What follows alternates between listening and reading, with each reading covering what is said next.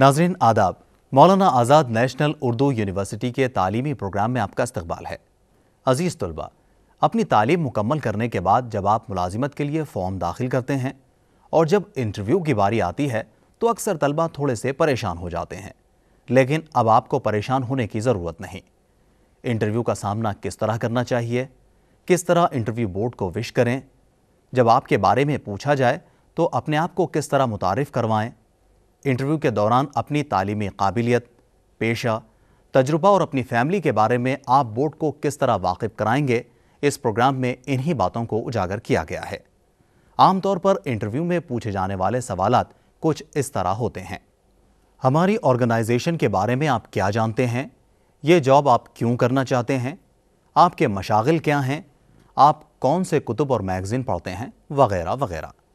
अजीज़ तलबा, इंटरव्यू के दौरान जिस ज़बान में सवाल किया जाए उसी में जवाब दें।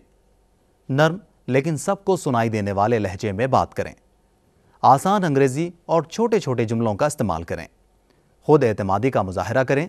साफ सुथरे कपड़े पहने। अपने काम के तय रवैया, चैलेंजेस को कबूल करना, कुछ कर गुजरने की ख्वाहिश के इजहार से इंटरव्यू बोर्ड पर अच्छा असर पड़ता है। ये प्रोग्राम उन तमाम नाजरीन के लिए मुफीद है जो तलाश मौश में इंटरव्यू का सामना करने वाले हैं। आज का हमारा प्रोग्राम है इंटरव्यू स्किल्स, जिसे पेश कर रही हैं doctor Gulfisha Habib.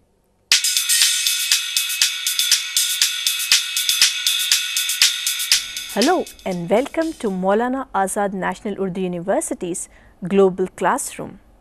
Today's topic is extremely important for our students. It may not be of immediate use to you, but at the end of this 30-minute schedule, you will realize how important this topic has been. This topic, as you're aware, is titled Interview Skills, and it is based on Block 1 Spoken English of the second year undergraduate English course, that is the General English course meant for the second year students of BA, BSc and BCom. Now you might have several questions. You might want to know what we are doing with interview skills.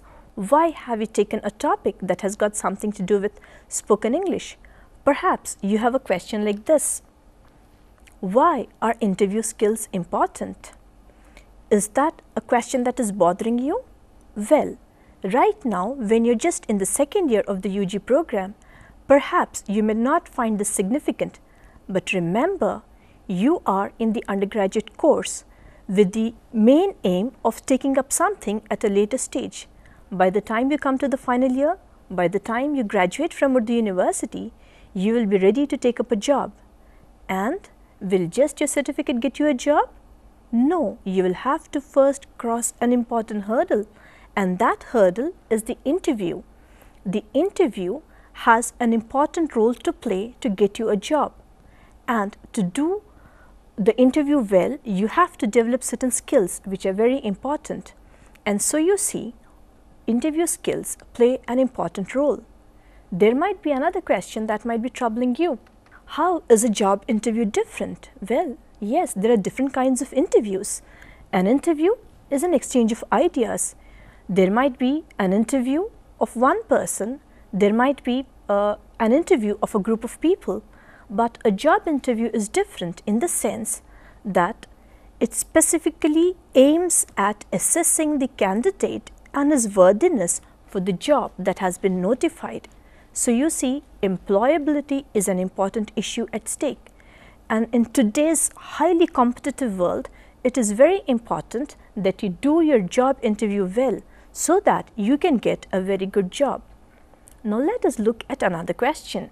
What is the role of spoken English in job interviews? The answer to this will tell you why in an English lesson we are talking about interview skills. Well, you might be studying through any medium of instruction. The medium of instruction could be Urdu, as in your case, it could be Hindi, Telugu, Marathi or any of the languages.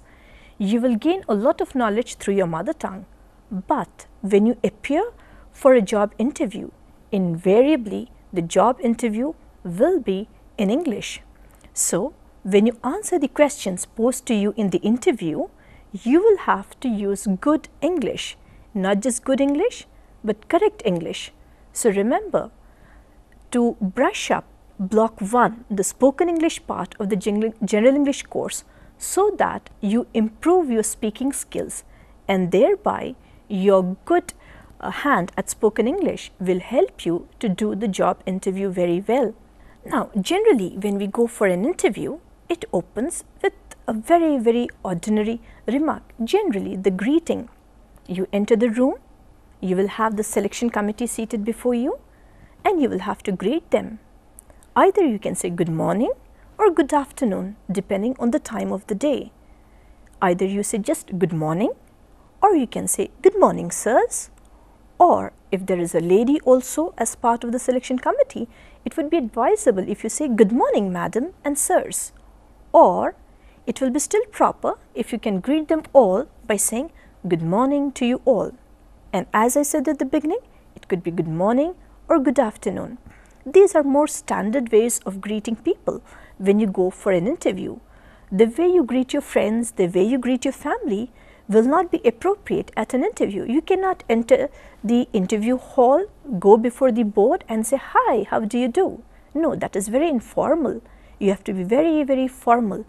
So when you use the opening remarks, be open enough to be very expressive. Your voice will express your happiness at meeting the people, and in a very formal tone, you will greet them all good morning or good afternoon, as the case may be. Generally, the next thing that follows would be your introduction. Either you would be asked to formally introduce yourself.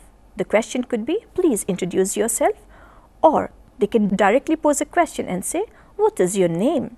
And then there are various ways of answering this very simple question. Now, if you happen to be Mazaruddin Khan, you will say, this is Mazaruddin Khan.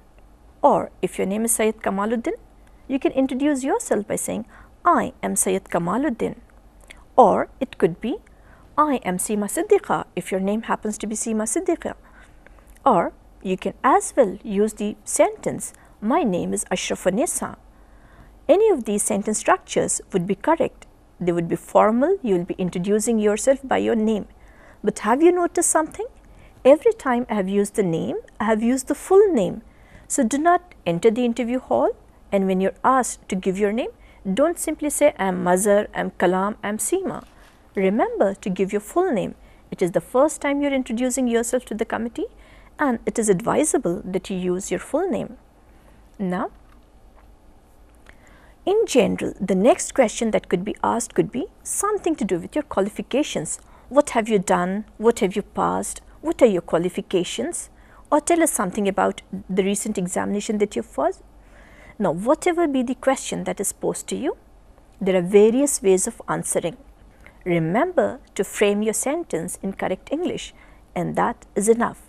You can say, I have recently passed the BA examination, if you happen to be a graduate of BA, or you can introduce yourself thus, I am a graduate from Urdu University. You have given your qualification, you have also given the name of your university.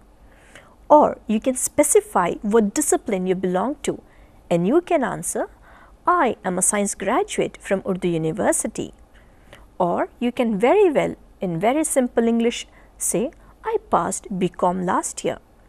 Now, whatever be the mode of your answer, the answer should be precise to the question. The question was about your qualification. Remember to give the qualification. I have recently passed the BA examination, or you can say I am a graduate from Urdu University, or as I said, I am a science graduate from Urdu University, or I passed BCom last year. Now, another very general common question asked in an interview would be about your work experience. The board could ask you, do you have any experience? And if you have, you will say, yes, I do have. Where have you worked before? Or the question could be, what is your job experience? Whatever be the question, the answers are again very simple, very easy to give. If, for example, you have worked as an accountant, you can say, I served as accountant in a private firm for 2 years. If you're still working in that company, you can say, I'm working for a multinational company since 2006. This indicates that even today you are still with that company. Or if you have some teaching experience, you can always say, I have 2 years of teaching experience in a school. So you see, whatever your job experience is, give it in brief. You need not give the complete name of your company for the first question. Later they may want to know where have you worked, what was the name of the company, in which school do you teach. Then you may add the name of the school, the institute, the company or the organization. But to be on a safer ground, give your answer as briefly as possible, but remember it should be pointed, it should answer the question that has been posed. Let us move further. The interview board asks you, where do you stay, where do you reside or where do you come from? The answer is again very simple. Say, I stay at Mehdipatnam, I come from Patiala, I reside in Adoni, or I am a native of Bidar. Remember to substitute the place name by the place that you belong to. I have only used Mehdipatnam, Patiala, Adoni or Bihar or Bidar as simple examples. Remember to substitute the place name by the place that you belong to. These sentences are again very easy, very simple, and it should not be difficult for you to frame a good sentence there. Your hobbies may come next. The board may want to know if you have certain hobbies. What do you do in your pastime? Do you have any hobbies? How do you spend your leisure time, etc. Then, suppose you play football. Your answer would be, I prefer to play football. Or you can go on to say, I love playing basketball. Or I enjoy cycling. Or I'm interested in gardening. Now, whatever be your hobby, you simply have to say something about it. If you are asked to introduce yourself in a few words, and now the interview board will not put you individual questions. They will not ask you what is your name, what are your qualifications, where have you worked before, where do you come from. They just ask you, please introduce yourself, and then you need a little paragraph ready there. You will have to tell about everything, your name, your qualification, your experience and your place. So, imagine you are Anwaruddin, a commerce graduate with experience as an accountant, and if you are asked to introduce yourself, this is what you will say. I am Anwaruddin. I am a commerce graduate from Urdu University. I have worked as accountant in a private firm for 2 years. My native place is Adoni, but I am currently placed at Kakatiya Nagar. So you see, it is not too much of hard work. Before you go for the interview, have a little paragraph, a paragraph running into 3 to 4 lines. That is more than enough. Write down your name, your qualifications, your experience, your place of residence. If you wish, you may even add your hobbies or 1 or 2 other statements to introduce yourself. But if you falter, if you go to the interview hall and if you think, well, I am Anwaruddin, I passed graduation, you are not passing a good impression. So, before you even think of applying for a job, this is the stage when you are still in the 2nd year. Practice these small sentences, these small paragraphs will go a long way in your career. If the interview board wants to know something about your family, again, be prepared. The board is not actually interested in your family. They are just trying to test how good you are perhaps at English. Do you have enough confidence, etc. So, start talking about your family. Now, this is just a model statement. We are a small family. I live with my parents and younger sister. My father is a teacher and my mother is a homemaker. You can substitute this with some information about your own family.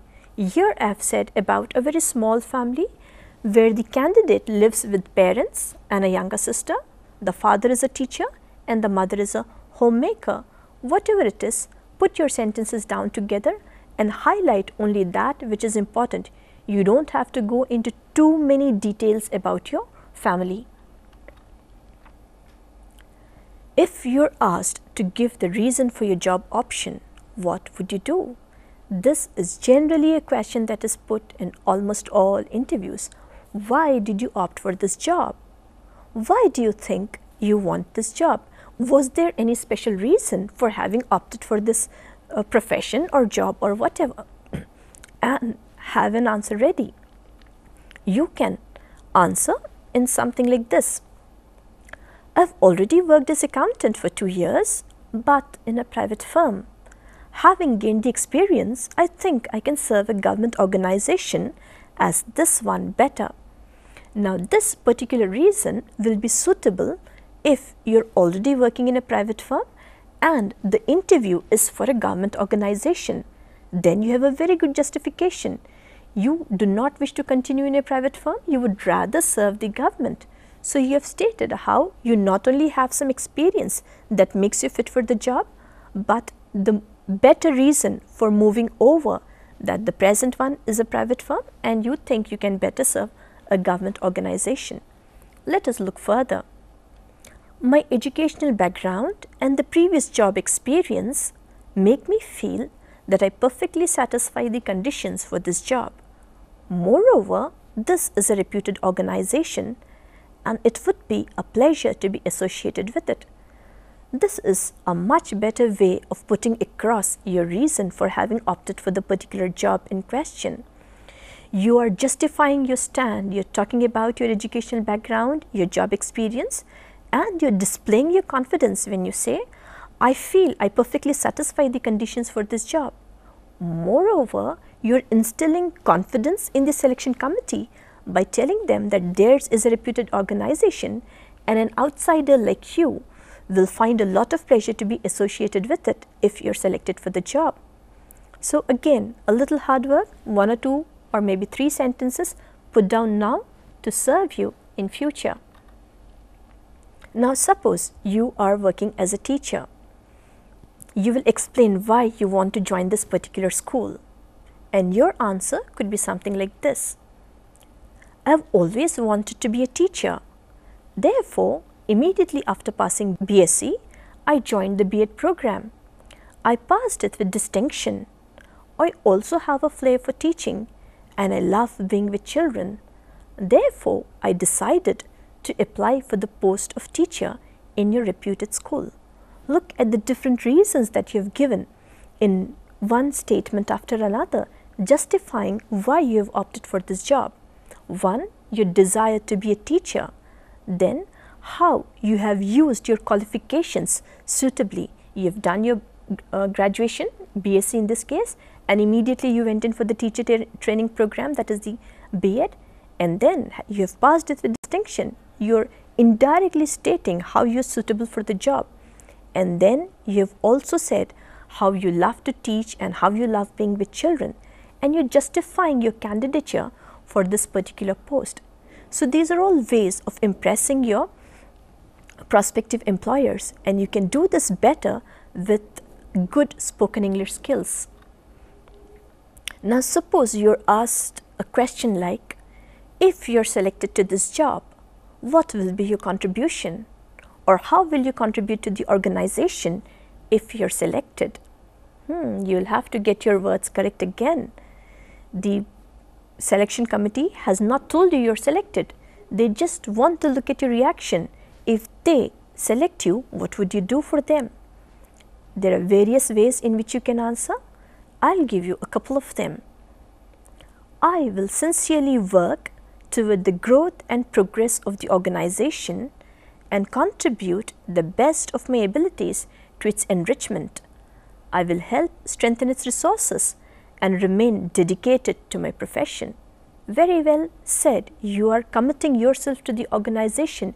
You're talking about your sincerity. You're talking about contributing to the growth and progress of the organization. You're trying to show how you will strengthen the resources of the organization. At the same time, you're also committing yourself to remain dedicated to whatever your profession is. Or other reasons for whatever your contribution would be to the organization. Now suppose it is a school and you're asked what would be your contribution to the school if you're selected. Perhaps your answer could read something like this. My love for children will help me to maintain a bond and lead to good discipline. I personally think that education is refinement, and by being a role model, I will attempt to bring further glory to the institute. So look again how you are impressing the selection committee. You're telling them that as a teacher, you have love for children, and that could help maintain a very good bond and also help maintain good discipline in the school. And you're adding 1 or 2 extra points when you talk about education as being refinement, and how as a teacher you will be a role model and bring more glory to the institute. The selection committee sometimes may want to know about your positive qualities. Now generally none of us wants to talk about ourselves. We don't want to talk to others about the good things that we have. But then again, the selection committee wants to hear it from you. What do you consider as positive qualities in yourself? Think before going. Every person has a number of positive qualities. I may be giving a few examples here, but you think what are your own positive qualities and put them down in simple sentences to use them for any interview. If you love work, you can say, I am a workaholic and I'm not aggressive. I'm open to new challenges. I can take both the ups and downs in my stride. I'm optimistic and like socializing. Well, too many good qualities have been presented here. You can give one positive quality, you can give more than one positive quality, but remember, be sincere, be truthful. These should be qualities that are inherent in your nature, otherwise don't state them. You need not go and say I'm a workaholic if you're basically a lazy person, or if you're afraid of challenges, don't say I'm open to new challenges. Whatever are your positive qualities, list them down, 2, 3, that should be enough to satisfy the selection committee. They will not leave you with your positive qualities. They might want to know if you have any negative qualities. Now that is again a very tricky question. If they say, what are your weaknesses? Nobody wants to talk about weaknesses, and surely not before the selection committee. Then how do you make up for it? State the negative qualities, if any, but in such a way that they can be turned into positive qualities. Look at these 2 examples. I cannot tolerate indifference to work. I dislike laziness. Well, they may sound negative qualities. If you cannot tolerate somebody's indifference to work, it could be a very negative quality. But it is a negative quality that will impress the selection committee, because it will indirectly show that you are a person who has a lot of dedication towards work. Similarly, if you say I hate or dislike laziness, it may sound very negative, but again it is a negative quality that will impress the selection committee. A person who dislikes laziness will himself not be lazy, and you are sending the correct feelers to the selection committee. Let us look at certain specific question and answers that you may have to encounter in an interview. Suppose a question posed to you is, what were your optional subjects? Answer, whatever be your optional subjects, lay them down. I studied botany, zoology and chemistry, or whatever your optional subjects were. And if the question is, what was your second language? You need not say in a full sentence, my second language was Hindi. You can simply say Hindi or Telugu or Marathi or Urdu or Arabic or whatever your second language was. If you're asked to tell something about your reading habits, what kind of books or magazines do you like to read? The answer could be, I prefer science fiction. The magazines that I generally read are on current affairs, sports and business. Here again, be faithful, be sincere. If these are the books you read, tell. If these are the magazines you read, tell.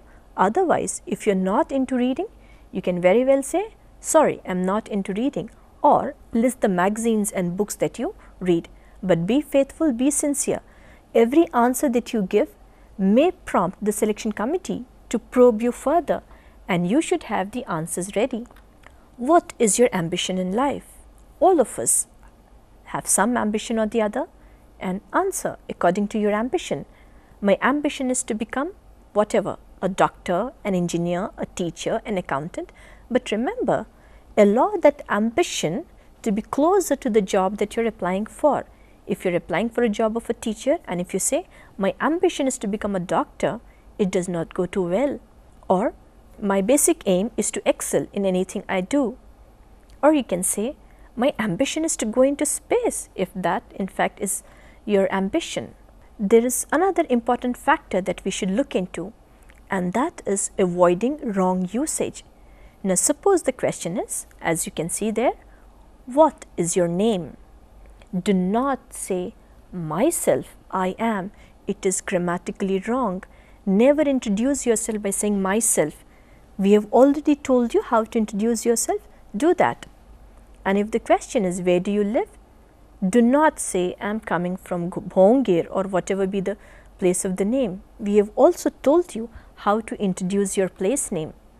And then don't go around talking like this. I am liking very much to do this job. Wrong English. I does all the work given to me. Grammatically wrong sentence. I am not finding anything satisfying in the previous job. Not only is this last sentence grammatically wrong, it also reflects badly about your attitude. Don't say anything negative about your previous job, even if you didn't like it. Think only of the positive aspects. Now, interviews are not always face-to-face. Especially in the modern times, interviews are held over telephones also. So you will have to learn some telephone conversation skills also. Now, somebody from the company will call you and say, I would like to speak to. They will ask for you by name. And if you have received the telephone, you will say, yes, speaking. That is, yes, the person that you have asked for is online. And then that person says, I am so and so from so and so company. Greet that person, you know you have applied there. Good morning, sir, madam. And then if they mention you what particular post you have applied for, or perhaps they may say that you have applied in our company. So yes, I had applied for the post of lab assistant. And then the questions follow one after the other. What examination did you pass? I passed BSc last year. In what division? No need to give full sentences, simply say in first division. Yes, I have worked as lab assistant before. I am familiar with the duties. And why have you left your previous job? Because the pay package was too low and the timings were inconvenient. I had to do work from 5 am to 10 pm if they ask you about the timings of your previous organization. What were your optionals? No need to give full sentences, simply say botany, microbiology and chemistry. Our company will offer you so much. Yes, I am satisfied with the pay package offered by your company. You will have to be with us between 10 to 5. Is that fine? Your answer would be, yes, I guess 10 to 5 should be fine. And then whoever is at the other end will either give you another date when you can meet, or will close with some remarks and then be gracious enough to say, thank you, it was nice talking to you. And before you put down the receiver, say goodbye. What do you do when you're stuck for answers in an interview? There may be times when you don't know the answer. Then simply say, excuse me, I did not understand the question. Or apologize, I'm sorry, I do not know the answer. Or, pardon me, will you please repeat the question? Be polite, but if you don't know anything, feel free to say you do not know it. There are a few things that you should remember for any interview. Be natural. Don't put on any appearance. Speak in a neutralized accent. Avoid American or British accent. Speak simple English, but use short sentences and remain polite throughout. Have confidence in yourself. Maintain a good and erect posture. Talk clearly and audibly. You want the selection committee to hear what you're telling. And while you're still in college, develop a decent dress sense. The dress code also plays an important part in any interview. Present a neat and clean image. If you have imbibed all these qualities that we've been talking to you about so far, you are definitely going to be successful at the interview. And I hope this session has been fruitful, and I look forward to some comments and suggestions from you. While I wish you good luck, I would like to hear from you. Write to us at the following address: the Director, Directorate of Distance Education, Maulana Azad National Urdu University, Gachibowli, Hyderabad 500032. Goodbye and take care.